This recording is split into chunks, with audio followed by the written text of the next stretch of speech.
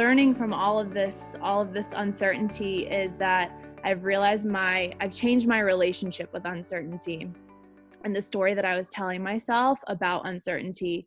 And so in the past, when these really uncertain times would come up, it was this like really, and I'm not saying I'm still not fearful, right? But it was the fact that uncertainty meant that I didn't have my stuff together, or that it was a bad thing.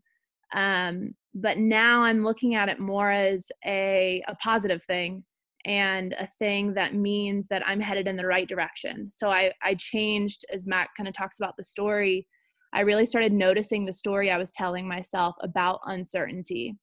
And it wasn't serving me at all. It actually held me back from moving forward.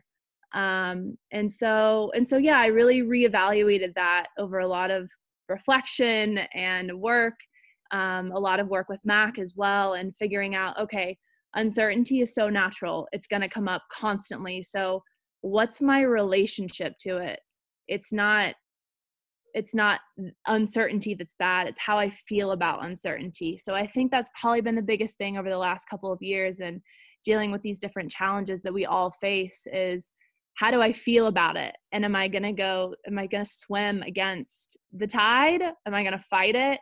Or am I going to decide to go with it and change my story about it? So that's how I'm really looking at uncertainty now. Like every time something happens to me, and honestly, I know it sounds crazy, but when I lost my job a couple days ago, I was like, okay, like life knows better than I do, you know? And so that's the story I'm telling myself, at least. And it's working a little bit better than the other story.